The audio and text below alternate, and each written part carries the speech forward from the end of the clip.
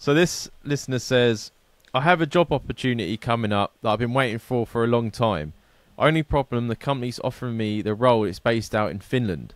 It's my dream job, but it means moving to a country I don't know and have no connections to, let alone know the language. Do I wait and pray that something comes up in the UK, or do I uproot my life and take the chance in another country? Many thanks. Wow. That's huge. I would go huge. for it. I mean, as long as you don't have anything tying you here. Like, if you're a young man, why would you not, you know? I get, like, family stuff, like, if you don't want to uproot, you know, a wife and kids. But if you're all alone, do you guys know this man personally? No. That was just his... he's written in a few times, and is this a regular listener? No, he's a fresh... Oh, it's a new one. Yeah. I mean, fresh one.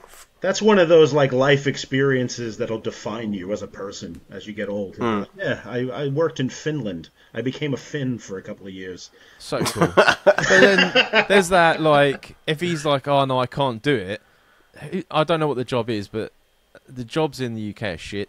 And, like, if he missed out on it and down the road, he's like, I should have bit the bullet. You know what I mean? He's done it. Yeah, I think if he goes into it, gets the experience in the role, then you can pick up one... a similar job here, easily done. If he's already got the experience. Is the job market really bad over there right now? Oh, it's crap. It can be, yeah. Especially in Scotland. Scotland's dire I guess it is everywhere. compared to England. Even though they want independence and we've got no jobs, no oil, no electricity. You know, yeah. What was that all about? That big referendum. What was that? They basically feel that they can do it on their own, but they've sold everything. Mm-hmm. So all of our turbines or wind turbines that they're really happy about are owned by, like, the French. They like, oh, we've got oil reserves, but they won't touch them. Right. I mean, you've got no revenue. That the banks were like, you're not going to be allowed to use the pounds. You're going to have to use your own thing. And then they're like, we want to be on our own, but as soon as we leave the UK, we're going to join the EU. It's like, well, that's more people than the one country. Yeah, right. It's the anti-Brexit thing. Yeah. So it's like, but it will never fucking happen. I think were they receiving, like, tons of benefits from being in the EU? Just the Scots themselves. I remember when Brexit happened. Scotland was overwhelmingly to stay in. Yeah. As England was out. They had a big to do, and correct me if I'm wrong. With this whole Scottish independence thing, there was, like, a big thing with nuclear submarine bases at Scapa Flow in, like, Scotland and stuff, right? Yeah. Did you guys know about this? I don't know about that. No.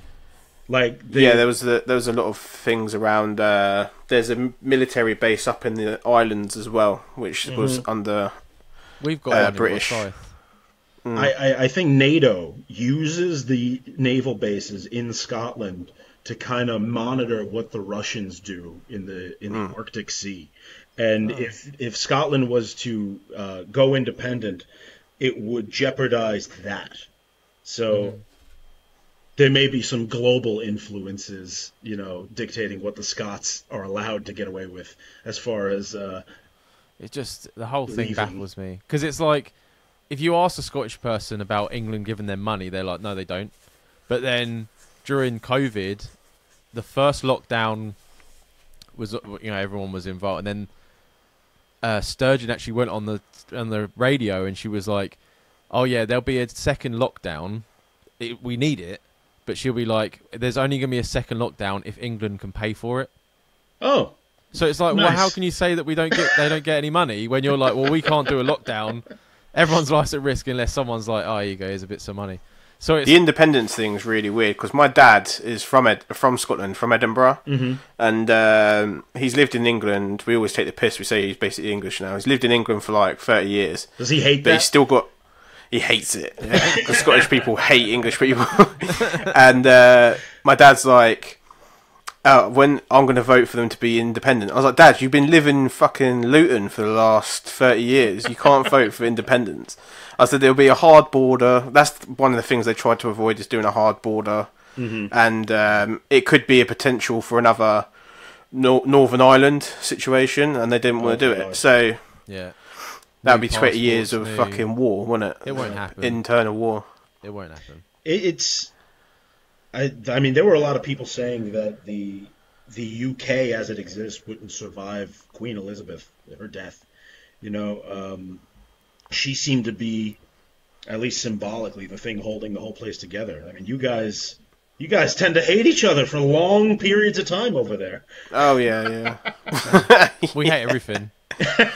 We Even hate different towns hate each other. Yeah. Everything is like, oh, we wish it was hot, and then when it's hot, they're like, fuck, this sucks. Wish it was cold. It's just a turmoil. Life is turmoil. What's the current feeling on the streets about the monarchy? It's basically finished in Scotland. Really? It's very divided. Yeah, there's no people one like me who fucking do not Charles, give a mate. shit about. That basically the monarchy are just like a tourist trade for people like me. But there's some people that are really into them, like they go and fucking camp outside Buckingham Palace and shit like that because they're obsessed and they wear like badges on their hats and shit. They're just fucking mental. But there's a big divide. I mean, that's like the uber traditionalists, right? Like Yeah. The nationalist folks. I don't know. I mean, it's as an American, we tend to look at it as an archaic thing that doesn't need to exist. But part of me, like I've been an Anglophile my whole life. I love England. My grandmother instilled that in me. I grew up with stories about the Blitz, and I don't know. Part of me is I always admire from afar the monarchy. I want it to continue. I miss the empire. You know? Oh, me too. I Get thought rid that of the was fucking parliament. They can get to fuck. Give it back to the except not Yeah. Charles is a fucking loon bag. I wouldn't give it to him, but Elizabeth should have been. She was top notch. But yeah, no, Finland's a really nice place. Like, yeah, there's not a lot depending on where you end up. Like, I have a mate that lives in Finland. Nicest fucking guy. Like, yeah. quite happily. Yeah.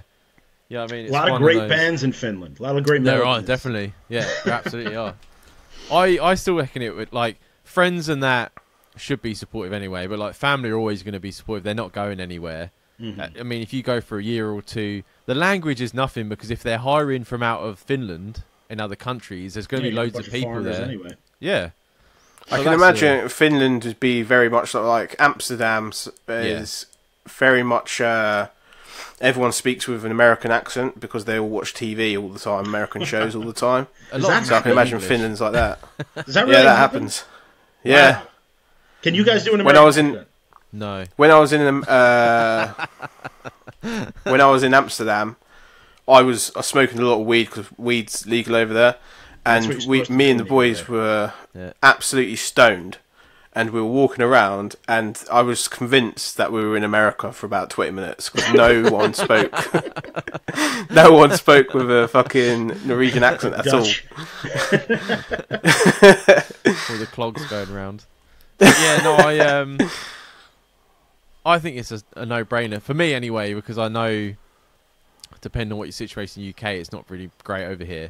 And if a job opportunity comes up that you really, really want, then I mean, there's not much stopping you. Like, unless you said like you've got kids, they've got. That would be the only thing to hold someone back, you know, a wife and kids. Otherwise, what are you doing? Go. Yeah. Try I'll be on the something fucking new. plane already. Yeah. You know what I mean? It's Finland. It's not like you're going to, someplace horrible. It's Oh, it's gonna be true. absolutely Helsinki's beautiful. probably nice. Can you imagine it? And then when it's like really fucking snowing, everyone just gets together and gets blitzed. Yeah, I'm sure the place just shuts down. Yeah. They basically just huddle together for warmth and just get fucking drunk. Like I penguins. think it's far enough north where it's like one of those places that's dark 6 months of the year. Too. Yeah. So And that's another reason just to get drunk. They are drunk all the fucking time. It's amazing. And my mate who's Finnish, all the places there, like his apartment block and that, had like saunas. He was like, oh yeah, no, I booked the sauna. I can't talk. I've got to be gone in like 10 minutes. And I'm like, all right. Then. That's amazing. yeah. Like, why the Yeah, fuck it's only a 3-hour flight from London. Yeah. 33 quid return. There you go. That's not bad at I all. might join you, mate. Might come out Yeah. for a day. That's like me going to Florida. Exactly. Yeah. So get off your fucking ass and do it. Yeah. Unless obviously there's another reason, then that's another email for another time. But do it. No reason why you shouldn't do it.